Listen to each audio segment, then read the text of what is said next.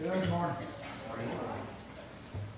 Coach Bear Bryant said that the problem with the road to success is that's got a lot of parking spots. And what we've done here over the past 2 or 3 weeks now is we've given you the opportunity to take a parking spot.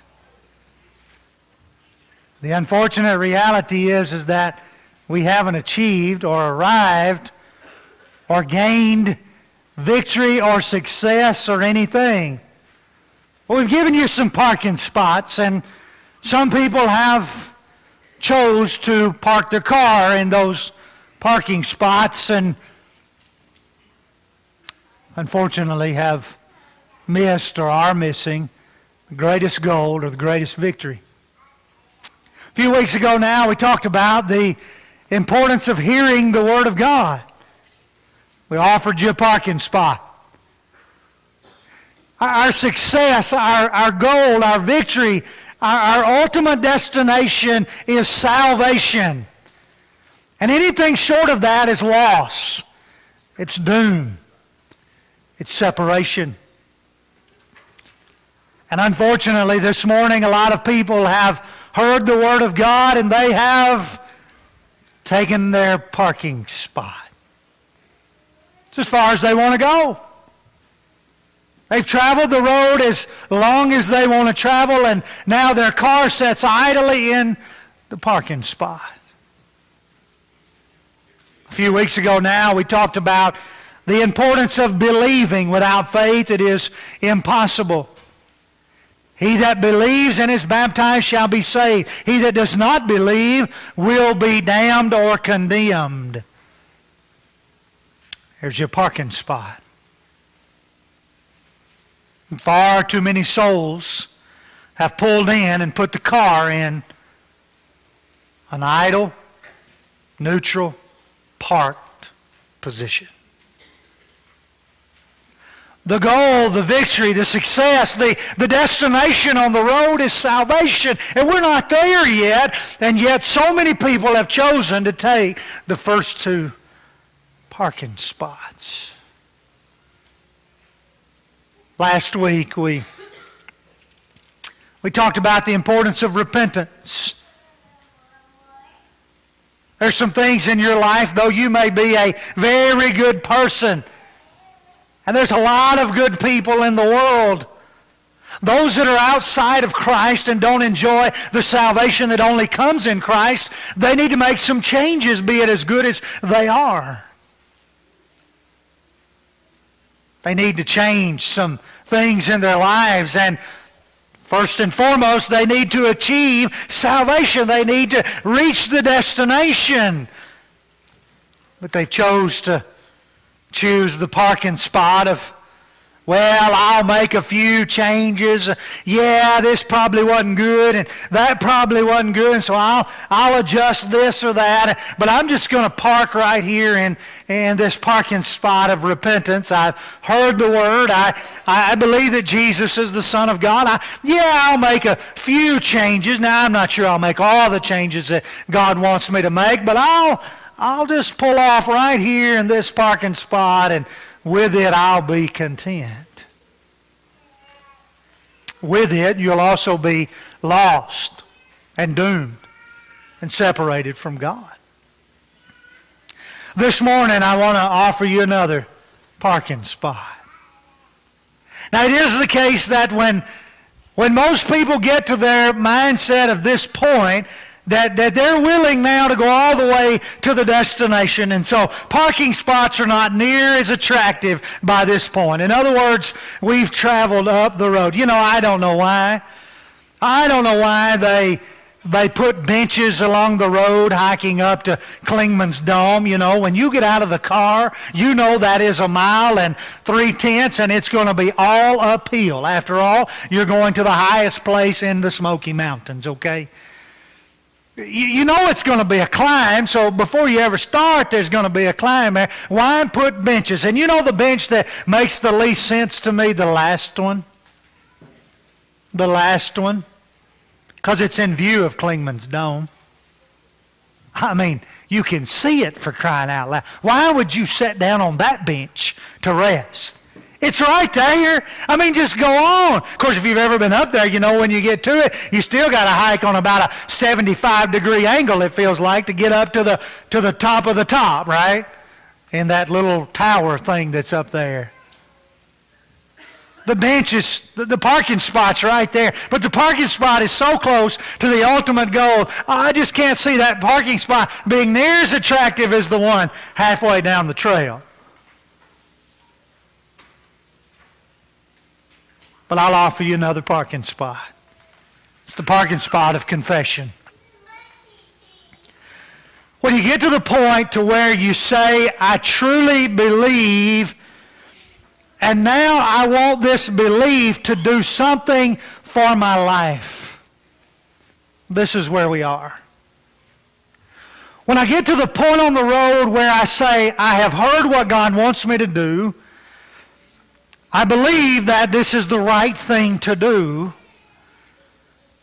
I need to make some changes, and my greatest change is that I need to be in Christ, and then I've got to make some relationship changes, and I've got to alter some lifestyle choices, but I can do that with God's help. Now I am, and oftentimes what people think is, now I'm ready to go up before the church, and I'm ready to say, I believe that Jesus Christ is the Son of God. Far too many people feel like that's what confession is only. And let me challenge you this morning, if your belief in confessing Christ is what you did and only what you did, for those of you that are New Testament Christians, before you were baptized, you chose the parking spot. And your car sits idle. Because when I understand fully what the Bible suggests with confession, it's about being honest and a real lifestyle of living. Now, if the Lord's will, in a couple of weeks, we'll get on to this idea of faithful living. But I got to be honest with you, it really starts right here for me.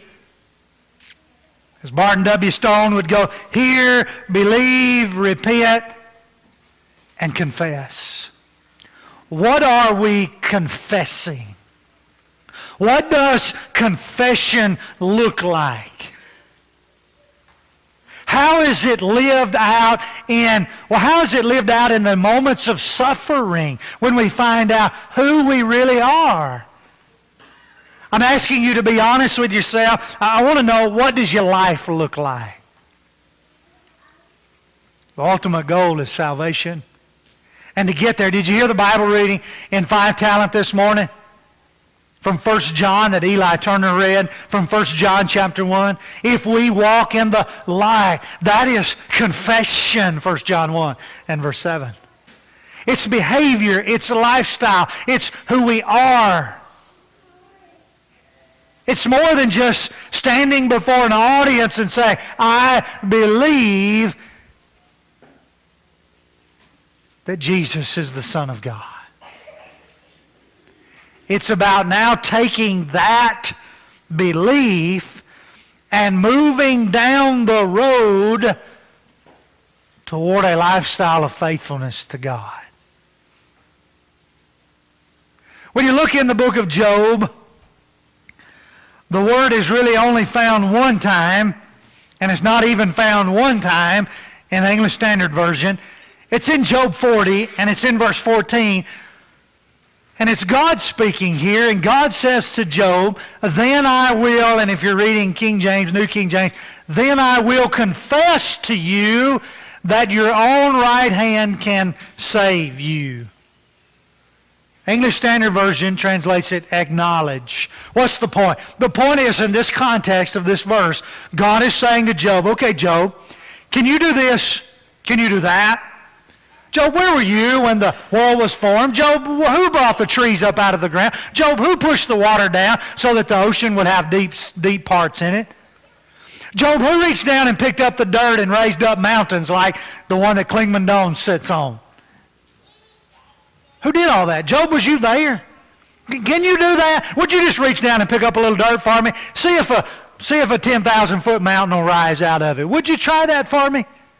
I tell you what, if you can do that, you see, this is kind of the conclusion to this whole challenge, if you will. If you can do that, then I will confess. God says, then I'll confess. Hey, if you need salvation, your own right hand can do it. Obviously, it's rhetorical. Obviously, it's not possible. Obviously, Job is sitting there going, well, no, God, I wasn't there. Well, no, God, I can't. Well, no, God, that's not possible. Well, no, God, that's not within my power. Okay, then. Neither is it in your power for your right hand to save you. Salvation must come from elsewhere. But God says, if you can prove this to me, I'll confess.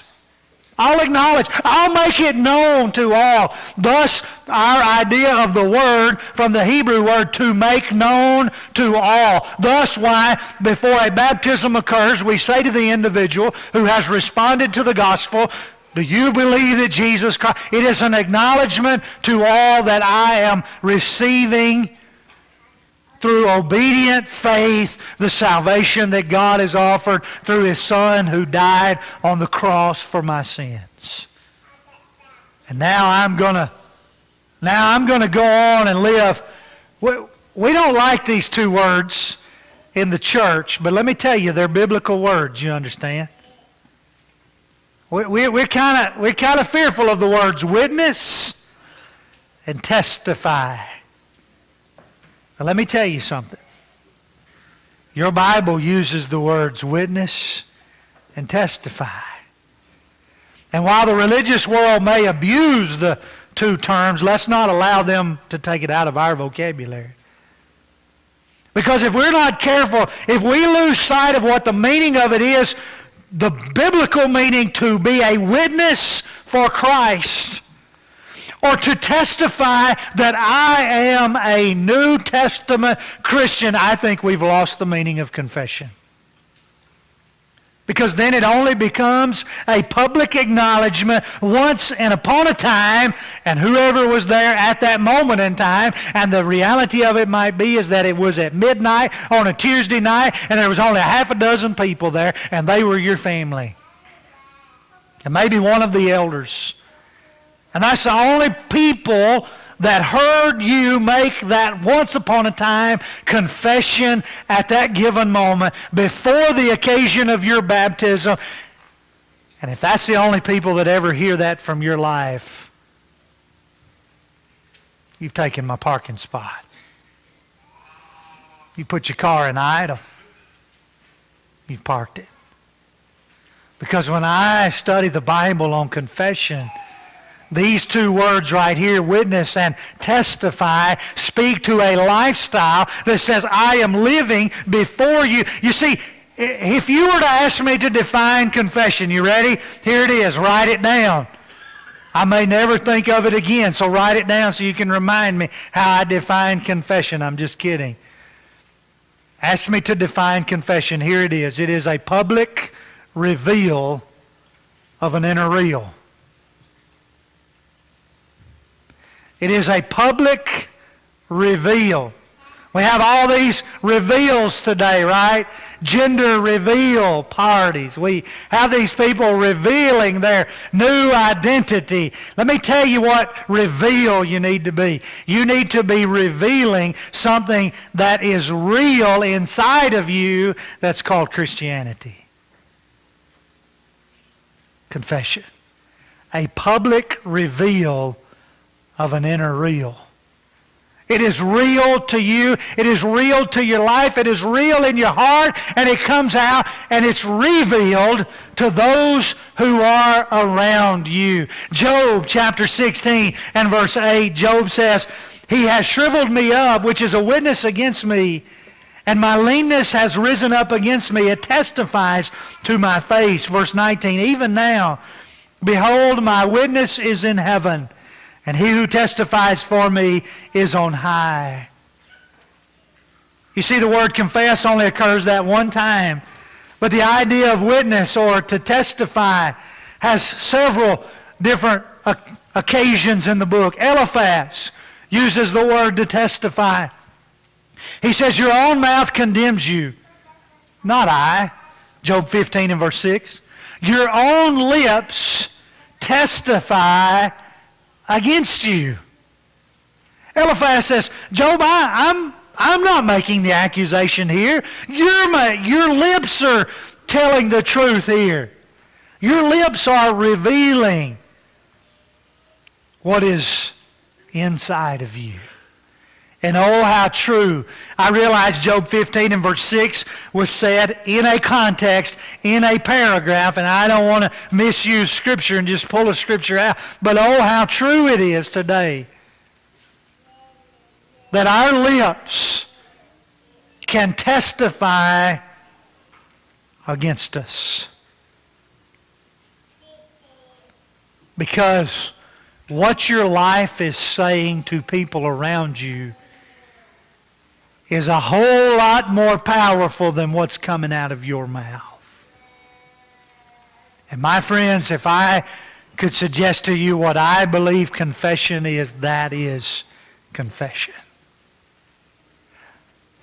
Our life, our behavior, who we are.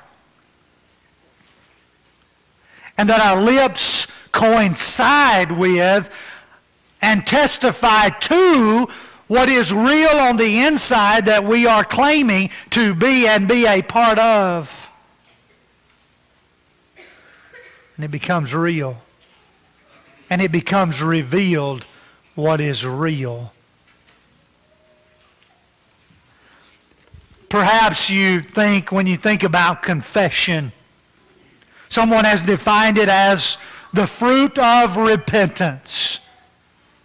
One who is repenting is now confessing, and the fruit that comes from that repentance is a new lifestyle, a new behavior, a willingness to admit and to adhere and to publicly announce a belief in Christ that is changing a life in Christ, that is changing behaviors, and so thus they define it as the fruit of repentance.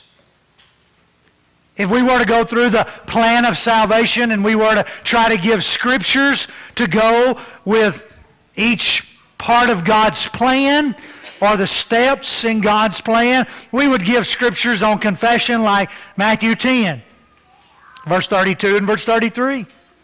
Where Jesus says to those He's about to send out, He says, guys, don't be afraid. Don't fear. Don't be scared. I'm sending you out into a bunch of wolves. Why wouldn't you be scared? Right? But I don't want you to be scared. There is power in this word. Let me tell you where the power comes from. If you confess my Father before men, if you confess me before men, if you confess us, if you live and teach and proclaim with your lips our message, the message of Jesus Christ. Jesus says, I'll go before my Father and I'll say, yep, that is, I will publicly acknowledge you before the Father. Because I know it is real inside of you. But now be advised. Be advised, guys, that if you deny me before men, I'll deny you before God. Maybe one of the worst things that could ever happen to your soul is to go in on Judgment Day and for Jesus to say, Father, he's not one of us. He doesn't belong here. He's not part of our family. The other passage that might come to mind, same chapter, different book, Romans chapter 10, verses 9 and 10. That if you confess with your mouth, this is what David Butler read a moment ago, Jesus is Lord, and believe in your heart that God raised Him from the dead, you will be saved. For it is with your heart that you believe and are justified, and it is with your mouth that you confess and are saved.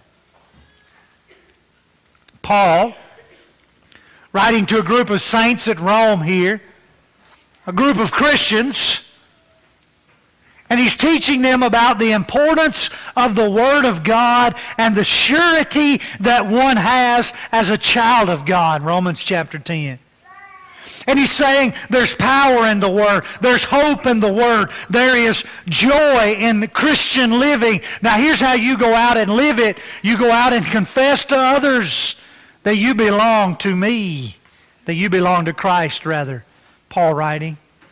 That you belong to Christ. And in so confessing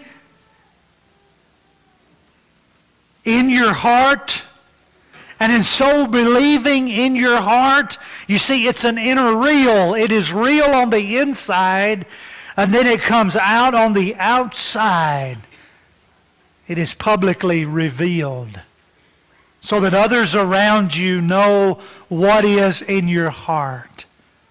They know what's real deep down inside of you by your behavior, by your lifestyle, by your lips. Paul says to a group of Christians now, you need to confess with your mouth in order that salvation might be yours. And those would be our two most common passages. When you look in the book of Acts, you know you always want to go, I'll come back.